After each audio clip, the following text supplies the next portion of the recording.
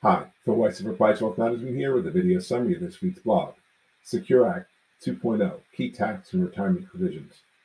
There's a lot to talk about in this week's blog because there are a lot of provisions in this bill. I only took the ones that I thought were more relevant or significant, but there's a lot more than what I covered here. And I also am considering holding a workshop on this topic, and you'll get more information on that in the near future. So I picked 16 things to discuss today. Just so you know, the Secure Act is the setting every community up for retirement enhancement. The first part of this passed in 2019. Part two was part of the bill that passed at the end of last year on December 29th. It was signed into law. So let's get on to the provisions that I discussed. The first one is the changes to the R&D age. For those born before 2033, it's going to be increased to 73. And then after that, it goes up to 75. Penalty relief for late R&Ds has been relaxed. It used to be 50%. Now it's either 25 or 10%, depending upon when you act, or at least it can be. Now, number 3 is a retroactive first-year election with regards to sole proprietors for a solo 401k. If you want to open up a solo 401k for what happened in 2022, you can now open it up this year by your tax due date and fund it. So it's more like an IRA is treated. Number 4, this is a pretty big one. Unused funds in a 529 plan are permitted to be rolled into a Roth IRA. There are some restrictions on this. The account has to be open for at least 15 years. You can't roll over contributions within the last 5. You can only contribute those funds to the Roth of the beneficiary. It's unclear as to whether or not you can roll it over to another beneficiary, change the beneficiary, and if that restarts the 15 years.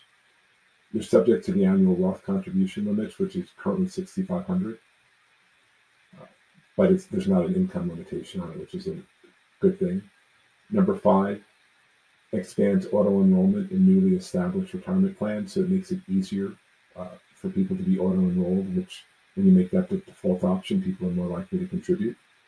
Number 6, there's a modification to the credit for small employer pension plan startup costs. So again, it makes it a little bit easier for small employers to start up plans. Number 7, qualified charitable distributions will be indexed. They've been set at $100,000 since they were first started in 2015. Now they'll be indexed. And the age still remains 70.5, even though the R&D age is going to be 73 and then 75. Number 8, indexing of IRA and 401k 403b matching contributions. Those have not been indexed in the past. They will be going forward. And then there's also a special provision for those that turn 62, 63, 64 in certain years that allow you to put in even more. Number 9, an option to treat your employer matching contributions as Roth. In the past, those could only go into your tax-deferred account. Now they can go into a Roth, but remember, if you do make this election, then you're going to be taxed on it. When you got a matching contribution when your tax-deferred account, there's no tax. Number 10, you have a change to the catch-up contribution to employer plans. So the big thing here is that if you make more than $145,000, these have to be into a Roth account. This is one of the bigger revenue raisers in this bill.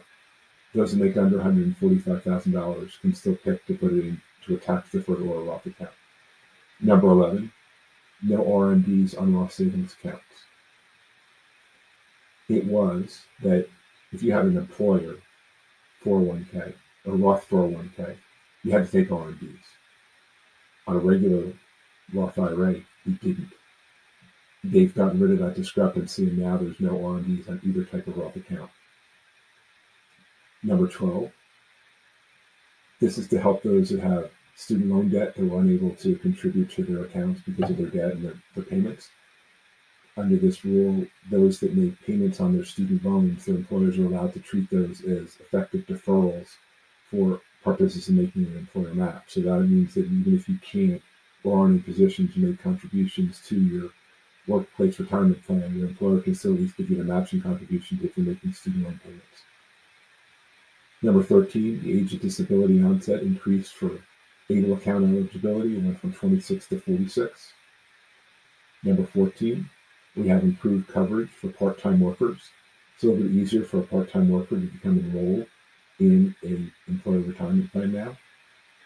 Number 15, we have the creation of a lost and found database. What does this mean? Well, we often change jobs, we move, sometimes we lose track of our accounts. There are websites and things like that that you can go to help you identify unclaimed property.